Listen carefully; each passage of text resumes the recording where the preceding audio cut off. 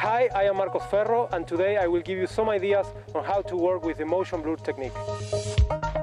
Motion blur makes your images more dynamic and adds a feeling of speed. We are going to demonstrate some techniques which can be good additions or creative approaches for any sport photography shoot.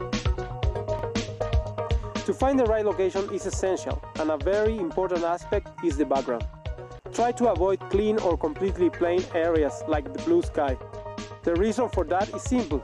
To show blur, you need texture. With this in mind, we did the shoot in the woods, where we found plenty of opportunities to experiment. For the first shot, I set a couple of flashes to freeze just the rider. I had to ensure that the action was taking place in a shady area, because every part of the rider hit by natural light will also be blurred, which we don't want.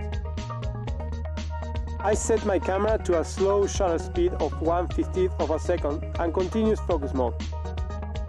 When the rider came into the turn, I focused and followed him with the camera until the right moment to trigger. The result turned out well, and we reached our goal of creating a dynamic action shot. Another effect you can create is radial blur. Use the same camera settings as before, but with a zoom lens, and pull the zoom ring while you trigger. This effect gives the impression that the rider is coming right at you. Even if the rider is not moving, you can use the same technique, but the results sometimes seem unnatural, as you can see in this sample. The classic way of panning is to follow a linear action with your telelens, and this is used a lot in motorsport photography. Again, I use continuous focus and a slow shutter. The better you synchronize your panning with the action, the clearer and better results you will have.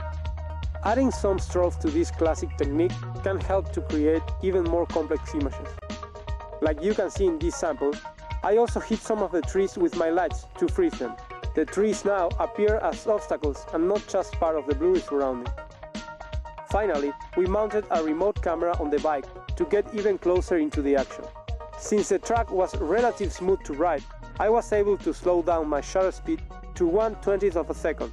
I used a fisheye to get as much of the rider and background in the frame.